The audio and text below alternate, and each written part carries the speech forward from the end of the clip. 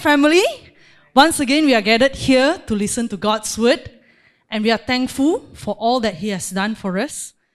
And before we start, why not we start with a word of prayer? Let us pray.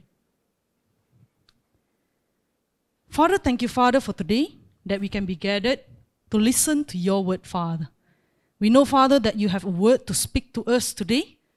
We know that you want to speak to us today, Father.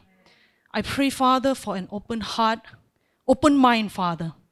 I pray, Father, whatever things that is going on in the mind of some of the elects here, Father, I pray, Father, that you will take hold of that, Father. Let them listen to your word, Father. Let them focus on your word, Father. For your word have the power to transform our life, Father. I pray, Father, for the heart of the LA family and even for whoever that is watching online, Father. I pray, Father, that they will have an open heart and open mind to listen to your word, Father. Thank you, Father. In Jesus Christ's name we ask and we pray. Amen. Amen. So church, today I've entitled my message as The Everlasting Kingdom. I've taken this sermon title from a Bible verse taken from Psalms 145 verse 13. It says this: your kingdom is an everlasting kingdom, and your dominion endures throughout all generations. His kingdom, church, endures forever. His kingdom is an everlasting kingdom. And if you are from this church, you know that we have a monthly focus, we have a yearly theme. And we just entered into this pillar of authority. And we are in the month of May, where we are learning about kingdom. There are so many things to learn about kingdom. And I believe today's message will really bless your heart. Amen? Last few weeks, we learned a lot about keys. Key to enter into that kingdom. To enter into the kingdom. Last week, Brother Jeremy shared to us the two things. First, you need to have key first. But even if you have key, but if you have the wrong key, you still cannot enter. There are so many people who believe in Jesus, who believe in the so-called gospel. They have the key. They somehow have the key. But they do not have the right key to enter into the kingdom of God. So, what is the right key? The key to enter into the kingdom of God is John chapter 3 verse 5. This is the story where Jesus spoke to Nicodemus, telling him how to be born again. Jesus answered, most assuredly, I say to you, unless one is born of water and the Spirit, he cannot enter the kingdom of God. If we do not have the right key, if we are not born again of the water and the Spirit, we can never enter into the kingdom of God. No matter how much you try. Last week, Brother Jeremy bring us to that inner man studio. No matter how much you try to open, you cannot open if you don't have the key. The key is so important. Even if you have the key, if you lost it, can you still enter? No, you cannot enter. What is important is we hold on to the key. We keep our faith until the end. That is the most important thing. When we keep the key tied to us, then we can enter into the kingdom of God. Or else, we can't. Amen? That's why Jesus said in Matthew chapter 7 verse 21, not everyone who say to me, Lord, Lord, shall enter the kingdom of heaven, but he who does the will of my Father in heaven. Wow. There are so many people who call, Lord, Lord. They do a lot of wonders. They do a lot of things. They do a lot of charity. They cast demons. They do a lot of things. But Jesus is saying this. Not everyone who says to me, Lord, Lord, shall enter, but those who does the will of my Father. So what is the will of the Father? Elisha, what's the will of the Father? Save and sanctify. Yes, sanctification. Let us see this. 1 Thessalonians chapter 4, verse 3a. For this is the will of God, your sanctification. What is the use that God gives you so much things?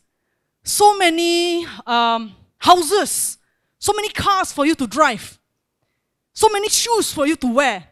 One day you can only wear one shoe. How rich you are also, you can only eat how much food you can per day. You cannot say that, oh, I'm a millionaire, I'm a billionaire, or I can eat 20 bowl of ramen as compared to you. No. No matter how rich we are, we can only wear one shoe, we can only wear one shirt. If you wear 10 shirts, people will think you are crazy. So, it's not the matter of God wanted to bless you with all these material things. That comes secondary. What is most important is we know the gospel, we are saved, we have the right key, we hold on to the key. That is the most important thing. And after Jesus told the story of this, Matthew chapter 7, verse 21, he will go on to say that there is a parable he talked about. The builder, parable of the builder, where he will say, there are two builders. One of the builder built his house on the rock. Another builder built his house on the sand. When the wind comes, when the storm comes, those that are built on the sand, the house fell. Those who built on the rock, the house stands still. Today, our faith shouldn't be on what we do. Like those people who say, we cast out demons in your name, we do this, we fast, we pray, we come to church every day. It's not because of that. Those are sands. And it will fall if we build on that. What we need to build on is on the rock. Our yearly theme, let us go back. I will build my church. We read here the scripture, it says, on this rock I will build my church. And the gates of Hades shall not prevail against it. And I will give you the keys of the kingdom of heaven, and whatever you bind on earth will be bound in heaven, and whatever you loose on earth will be loose in heaven. It's on this rock, the rock solid faith that Peter had. This is the incident where Jesus is asking the people around him, who do you say I am? Some people say I'm Elijah, some people say that I'm John the Baptist, some people say I'm this and that. But who do you say that I am? And Peter stood up and said, you are Christ, the Son of the living God. And then Jesus will say, blessed are you, Simon Bar-Jonah, for flesh and blood does not reveal this to you, but my Father revealed it to you. And on this rock, he said, Peter, I will build my church. On the rock solid faith that he had, Jesus will build his church. And we know how Peter preached the gospel, 3,000 people get saved. God used him mightily to preach the gospel because he had the rock solid faith. And after Jesus spoke about that parable, the Gospel of Matthew will end that chapter with this verse 28 to 29.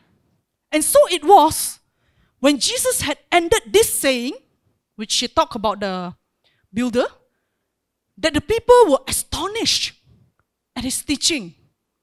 For he taught them as one having authority and not as the scribes.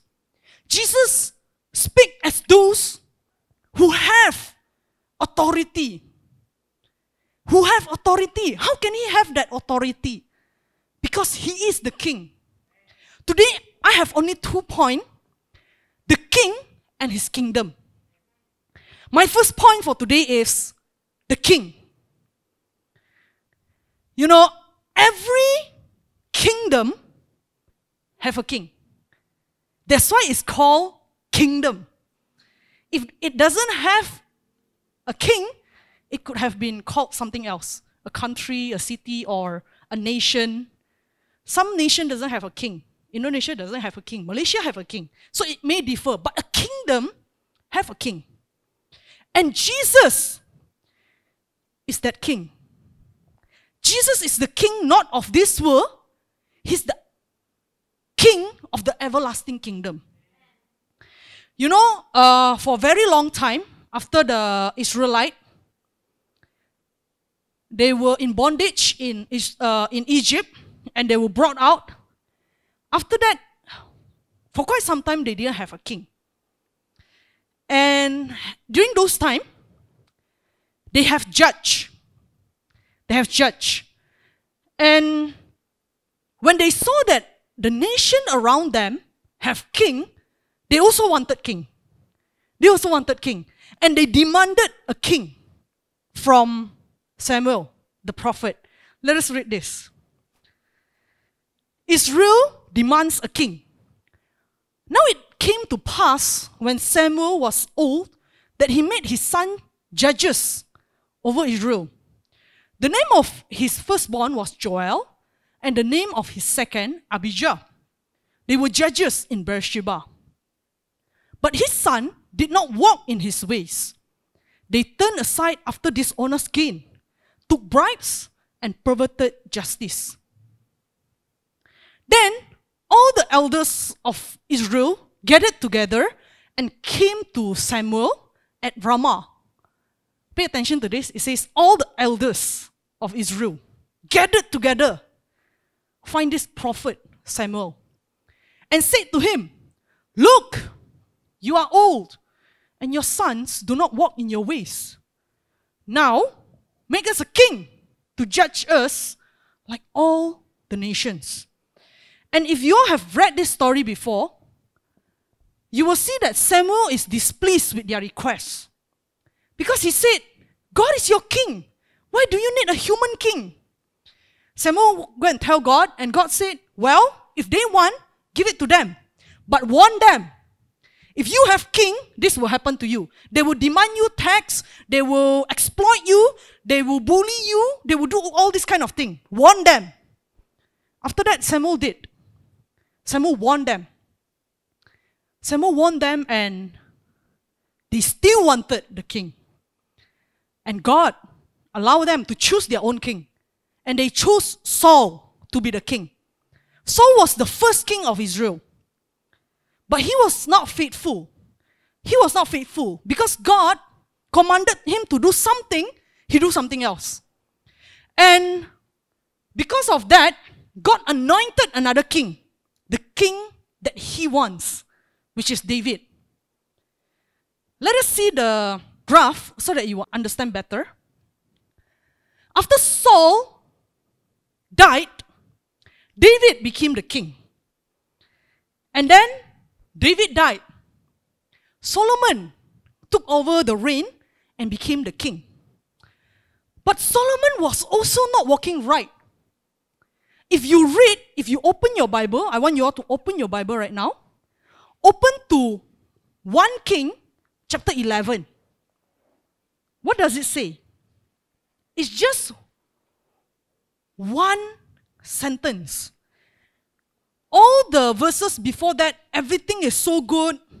Solomon was reigning. Solomon was having a very good life. He built the temple. He built his palace.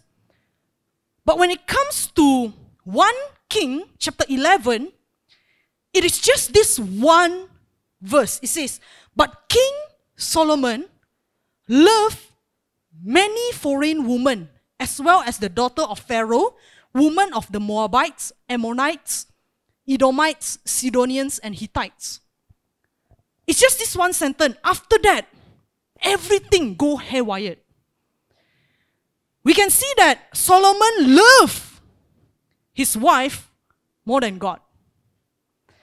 And God actually loves Solomon so much, God warned him 2 times in a dream. Don't do this. Be loyal to me. Be like your father David. Be loyal to me. But he refused to listen. And he just go on his way. And true enough, God's word came to pass. God said, if you don't obey me, if you don't follow me, I will divide your kingdom into two. And it happened. It happened that the kingdom was divided into Rehoboam and Jeroboam. If you read the story, you will see that Jeroboam is actually not a son of Solomon. He's just another servant. The Bible says that he's a very industrious guy. And when Solomon saw that, wow, this guy is very industrious, he made him to be the leader. And ended up, he became the king of the northern kingdom. So this is the northern kingdom. It's divided now. 10 tribes to the north, 2 tribes to the south. And God kept his promise. Because of David, I will keep 1 tribe. These 2 tribes consist of Benjamin and Judah. And God kept the tribe of Judah. And that is where the ultimate king will be coming from. Jesus Christ will come from the tribe of Judah. Today, I really appreciate Joshua for choosing that song, Lion and the Lamb. Our God is the Lion of Judah. He is the king. He is the king. All this, they wanted the king, is so that, you see, God's plan is so perfect. Even though they wanted that physical king, God gave his son, the ultimate king. Let us read this in Jeremiah. It says this. Behold, the days are coming, says the Lord, that I will raise to David a branch of righteousness. A king shall reign and prosper and execute judgment and righteousness in the earth. This is prophesying that Jesus, the king, will reign. David, a branch of righteousness, because Jesus came from the lineage of David. And it's very interesting. Last night, God gave me a very deep revelation about this lineage of Jesus. You know, we always talk about how the book of Mark chapter 1, verse 1 started with the ministry of John the Baptist, right? And very interestingly, the book of Matthew, the Gospel of Matthew, started with the genealogy of Jesus. Let us see how Matthew chapter 1 verse 1 starts.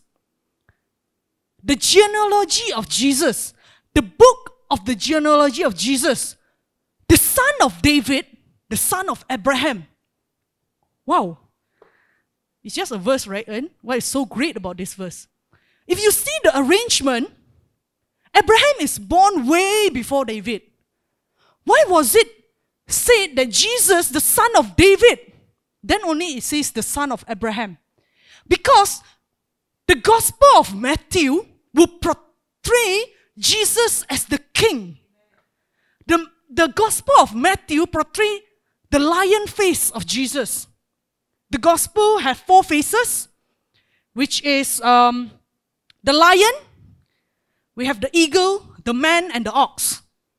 You can find it out. And this is the lion part. This is the kingship of Jesus. And is he the king? Yes, he is the king. When he was brought to Pilate, before he was crucified on the cross, Pilate asked him, "Are you the king?" At first, Jesus will be like, "Why are you asking me this? Are you asking because you wanted to know? Or is it because someone asked you to do it?" And then Jesus will say, "My kingdom is not of this world," and blah, blah, blah. Then he asked him again, "Are you then the king?" And this is what Jesus said. Pilate therefore said to him, "Are you a king then?" Jesus answered, "You say rightly that I am a king.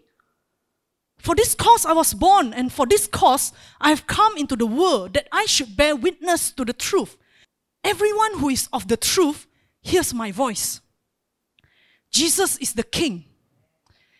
That's why when he was crucified on the cross, they put like a board there, stating what? Jesus of Nazareth, the King of the Jews. John chapter 19, verse 19. Now Pilate wrote a title and put it on the cross. And the writing was, Jesus of Nazareth, the King of the Jews. But there is interesting part here. Jesus is the king, but he's not the king to rule over the Roman Empire, to rule over all these people. He's the everlasting king coming from above.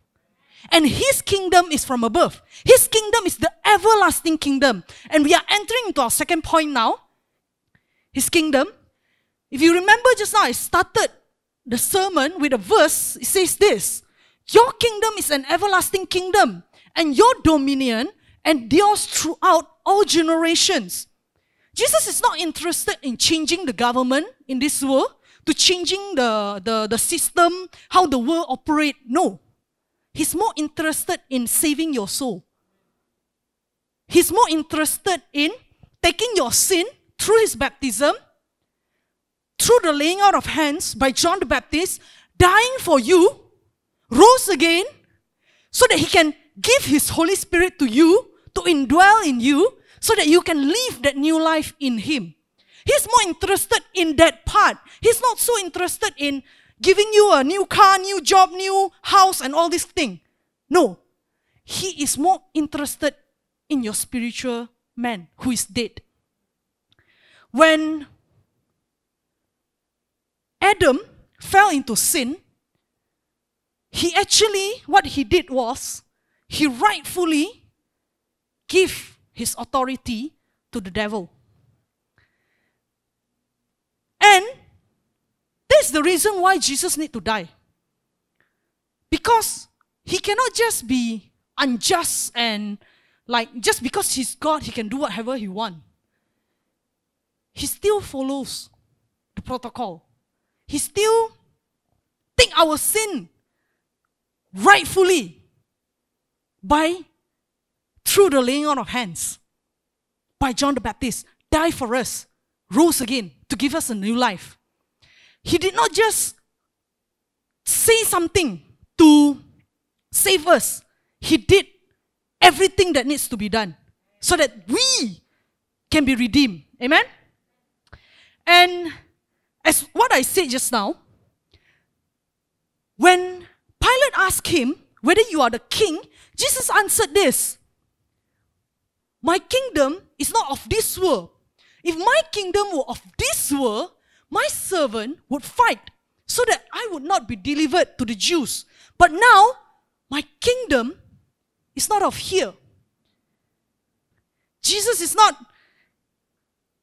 so interested in the worldly kingdom. He's more interested in the everlasting kingdom. Amen? And that's why when Satan, after Jesus was baptized by John the Baptist, the next day he went to the wilderness, led by the Holy Spirit. And Satan tempted him 3 times. And the last temptation was this. Let us read. Again, the devil took him up on an exceedingly high mountain and showed him all the kingdoms of the world and their glory. And he said to him, all these things I will give you if you fall down and worship me. But what did Jesus say? Then Jesus said to him, away with you, Satan, for it is written, you shall worship the Lord your God, and him only you shall serve. Then the devil left him, and behold, angels came and ministered to him. The devil, Satan, who tempted Jesus, he said, I will give you all this kingdom if you bow down to me. But Jesus wasn't interested in this kingdom. He's more interested in the everlasting kingdom. Amen? So now we know that Jesus is the king. He has a kingdom. But his kingdom is not of this world. And that kingdom, this kingdom, from now onwards, LF family, please listen very carefully, because this part is the one that I really want to speak to you all. In his kingdom, we have a kingdom culture. My sub point for the second part is kingdom culture. Psalms 119 verse 160, it says this: the entirety of your word is truth, and every one of your righteous judgment endures forever. It says the entirety of God's word is truth. There is no lie in God's word. Everything is true. Every one of your righteous judgment endures forever. Everyone say with me, forever? Forever? His kingdom reigns forever. His word is truth. Remember this graph that I showed you all? I want to focus on this guy, Jeroboam, who does not follow the kingdom culture. And there was a chaos during his reign. There's a lot of things happening. He didn't walk according to the ways of the Lord. And I want you all to pay attention. Let us read the story together. Whatever that is written in red is the main point. Let us take it down, all right? Jeroboam's gold calves. Then Jeroboam built Shechem in the mountains of Ephraim and dwelt there. Also, he went out from there and built Penuel. And Jeroboam said in his heart, remember, there were two kings, right, just now? Let us see. Rehoboam and Jeroboam. Jeroboam is on the northern side. Rehoboam is on the southern side. Now, let us continue. It says here, and Jeroboam said in his heart, now the kingdom may return to the house of David. If these people go up to offer sacrifice in the house of the Lord at Jerusalem, then the heart of these people will turn back to their Lord Rehoboam, king of Judah. And they will kill me and go back to Rehoboam, king of Judah. His authority, his position is at stake now. Because he knows that he's not from the royal family. He's just some random servant who has been given this opportunity to reign. So he's afraid. Now let us see what he does. Therefore, the king asked advice, made 2 calves of gold, and said to the people, it is too much for you to go up to Jerusalem. Here are your gods, O Israel, which brought you up from the land of Egypt. And he set up one in Bethel, and the other he put in Dan. Now this thing became a sin for the people to worship before the one as far as Dan. So what happened was, he made 2 calves of gold. Because he said, it is too much for you to go up to Jerusalem. Why go so far? Just worship here. Just worship here. I make you your God now. This is the God that bring you out of Egypt. Let us continue. This is the first part. Please take note of this red color word. Made 2 calves of gold. He made shrine on the high places and made priests from every class of people who were not of the sons of Levi. Jeroboam ordained a feast on the 15th day of the 8th month, like the feast that was in Judah, and offered sacrifices on the altar. So he did at Bethel, sacrificing to the calves that he had made. And at Bethel, he installed the priests of the high places which he had made. Now, the first thing he does was, he made 2 calves of gold. The second thing that he does is, he made priests from every class of people who were not of the sons of Levi. This is the second point.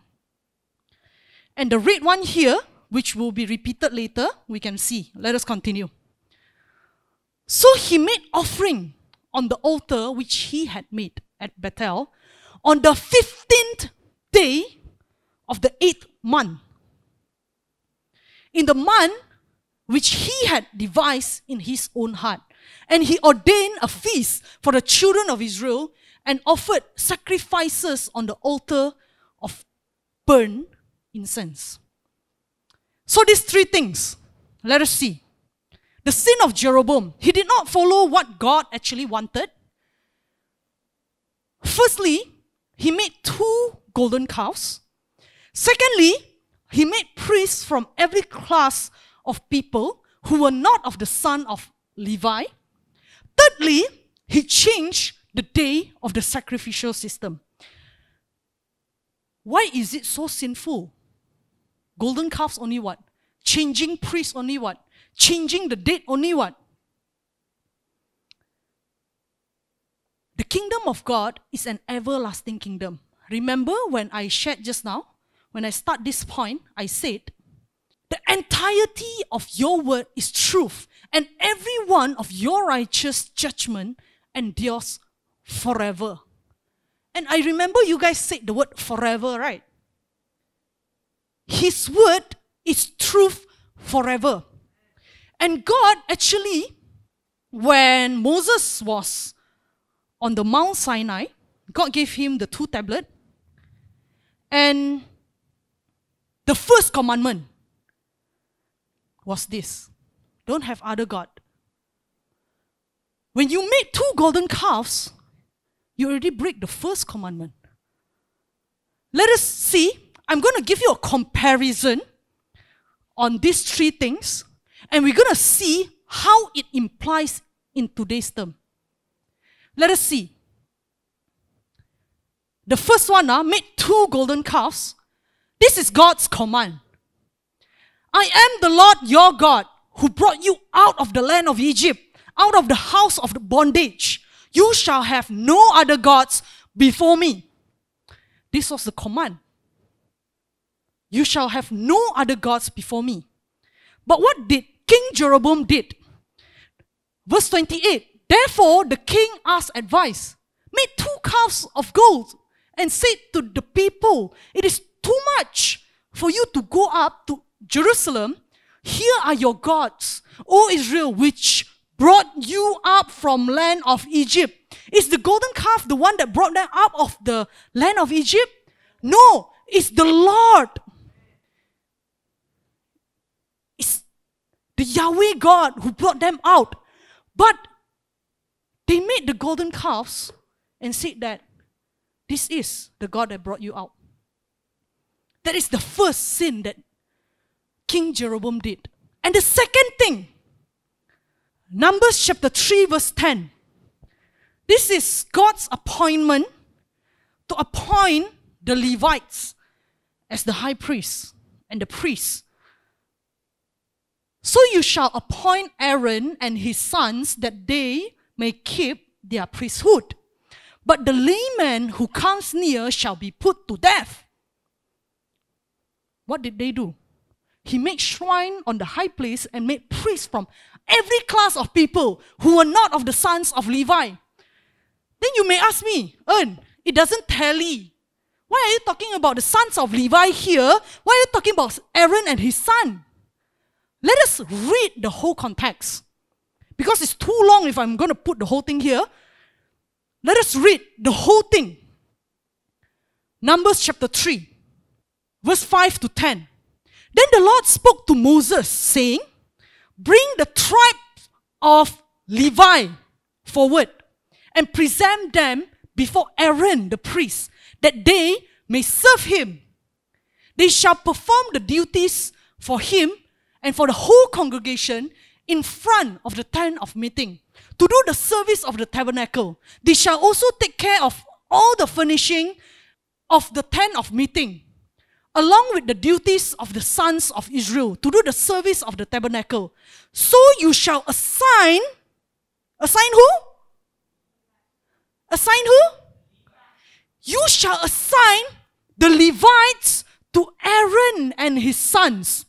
They are exclusively, the Bible says, they are exclusively assigned to him from the sons of Israel. So you shall appoint Aaron and his sons that they may keep their priesthood, but laymen who come near shall be put to death. If you go back to the history, if you read, you will find out that even Aaron is from the tribe of Levi. And God said what? God said, only take the Levites, all those from the tribe of Levites. But what did Jeroboam did? He take every class of people who were not of Levites. Every class of people who were not of Levi.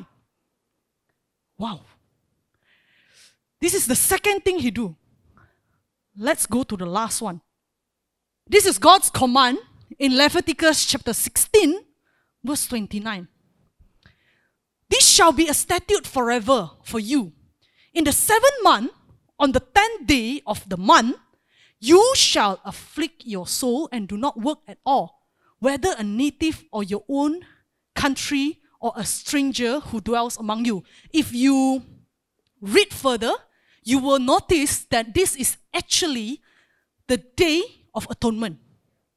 Because if you read, this is verse 29, right? Verse 31, it will say that this is the statute forever where you will do this every year. But what did he do? So he made offering on the altar which he had made at Bethel on the 15th day of the 8th month, in the month which he had devised in his own heart. Whose own heart? Jeroboam's own heart. And he ordained a feast for the children of Israel and offered sacrifices on the altar and burned incense. Wow. In today's term, they have different calendar. I'm not sure. They don't call it July or August kind of thing. 7th month is like, if I tell it in today's term, is 10th of July. Let's say God set it on 10th of July. But they did it on 15th of August. Is it the same date? It's different date, right? And this is what they did. Even back then. Now the question is, how does this relate to us? And you're talking so much about Old Testament, I don't know how it relates to us. They made 2 golden calves for their convenience. Why? Because they said, it is too much for you to go to Jerusalem. Why not just do church online, Ern? Why need to come to church? Just make God for us in our house lah. More convenient what? There are so many people now are making golden calves. They don't want to abide. They don't want to come to church anymore because they think that it is too much trouble. If you read it in the New Living Translation, that phrase, that verse, it will say that it is too much trouble for you to go to Jerusalem. It is too much trouble to come to church, all the way from Semenye, all the way from Sungai Long, all the way from, I don't know where you stay. But you know it all. It's not convenient, right? It's going against our own will. It's going against our own desire. It's not that convenient to go to Jerusalem. Why go so far? No need lah. Just worship God in your house. Just do it for your own convenience. But is that how church is run? Maybe you may be thinking, Allah, you know, in the Old Testament, even like few hundred years ago, they don't have phone. They don't have internet. They cannot make use of their resources. That's why they have to gather. But now we have all this resource. We can make use of it. Why waste all these resources? Why come all the way from so far? Waste petrol? No need lah. All these are old school thought. We do church our way. Wow. That's what Jeroboam did, isn't it? It is too much trouble. Too much trouble for them to go to Jerusalem. That's why they make that golden calves. We want our convenience. How many of you love convenience store? Very easy, right? Just go there, buy food, come out, buy one Maggie, buy. Very convenience. But that's not how church runs. It's not for our convenience. That's why the Bible need to say that, do not forsake the gathering of the saints. If church can be done online, why gather? No point. If Jesus can die online, easy what? He no need to suffer what? The word of God endures forever, and it does not change with the passing of time. It may be 2,000 years ago, but it still applies today. That's why he said his word is the truth. His word is the truth. We shouldn't fall into this culture of convenience, taking our fast path, thinking that I can do whatever I want. This is what King Jeroboam did what? Because he felt that there is too much trouble to worship God at Jerusalem. And today's term is too much trouble to come to church, worship Him, playing again coming to church again Bible study very jam I just recently moved house, very far. We have a lot of excuse. But we shouldn't take that path. This is a warning that God is giving to us. You are not once saved, forever saved. You need to abide. And let us see the second point. They made priests from every class of the people who were not of the son of Levi. The first one was they wanted their own convenience. The second one is they wanted to add their human thoughts and philosophy. Why do I say this? They feel like, okay, what? Why need to be Levi only? Anyone can be what? What happened to Korah when he rebelled against Moses? Yeah, God swallowed him with those who want to go against him. This is talking about going against the leadership of God with our human thought, with our human carnal thought, and say that anyone can preach what? As long as I'm born again, I can preach what? Yes, but you need to be qualified. You need to know your stuff before you can preach. Or else you will mislead others. And the Bible says the judgment is far much greater if you are a teacher of the word. That's why we don't peddle the word of God. That's why God has made it so clear that only one tribe. Don't allow any other people to do it. If you allow any other people, they will do it another way. You may think like, why only pastor can be the pastor? Why only pastor assigning only these 3 leaders? Why not all of us can be leaders? Oh yes, that's your human thought. God calls different people. What happened to Naaman? Naaman the leper. He also had his own thought. He had leprosy, you know.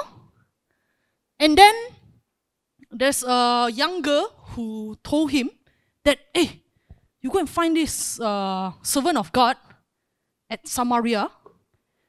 He can heal you. He find Elisha. Then Elisha said, oh, go to that river Jordan, dip yourself 7 times, then you'll be okay. What did he say? Jordan River? That's the dirtiest river here. Can't we find any other river somewhere near here? Is there no river around here? That's his human thought. He adds on to what the servant of God is saying. The servant of God says, go to Jordan River. Dip yourself 7 times. That's the command. But of course, at the end, someone persuaded him and then he humbled himself and he went. But if the case when he do not go, do you think he will be healed? No.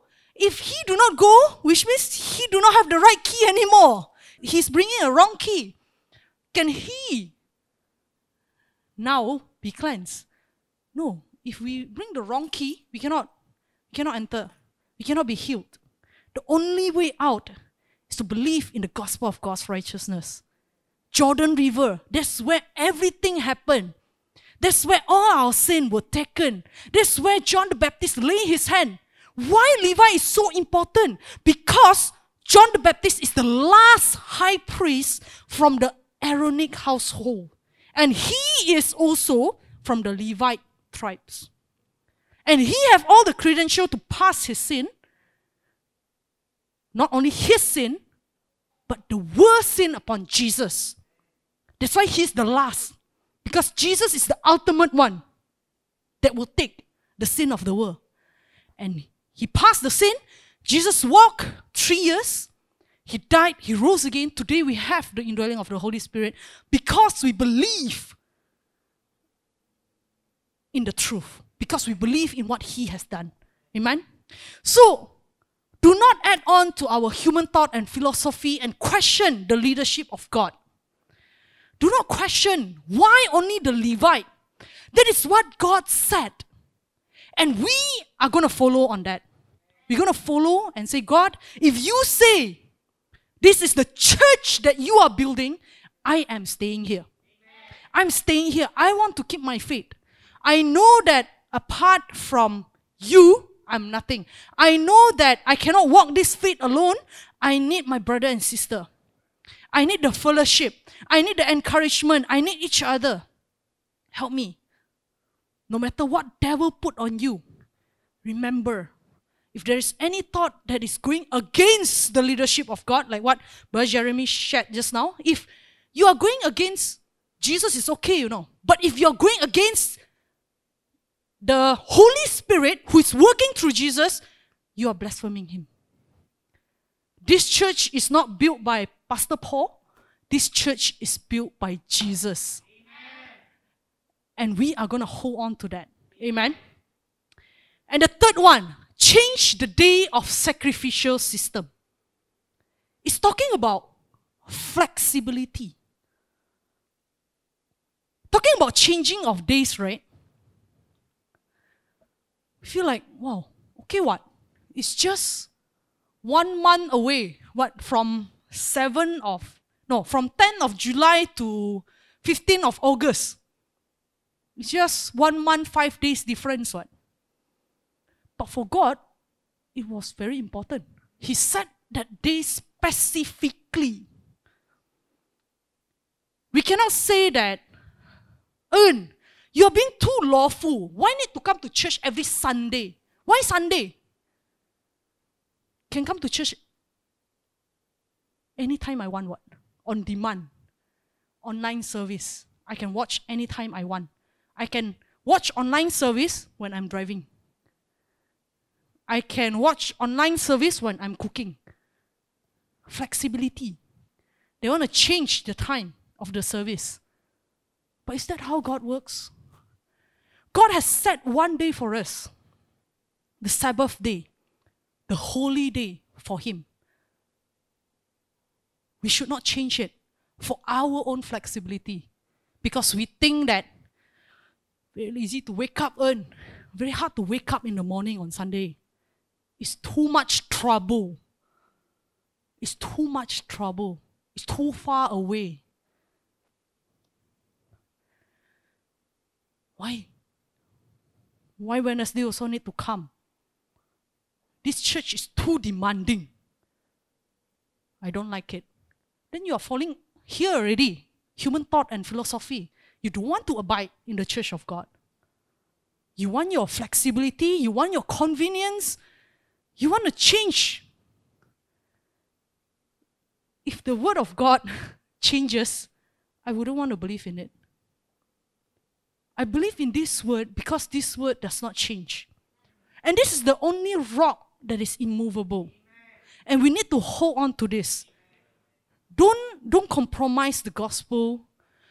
Don't blend into the people of the world. You know, sometimes, time to time, when we do that too much, right, we will be part of them. We lose our testimony. For our own convenience, we add our own human thought, philosophy, for our own flexibility. Now, I want to ask you a question. Is it too much trouble? Is it too much trouble to serve Him?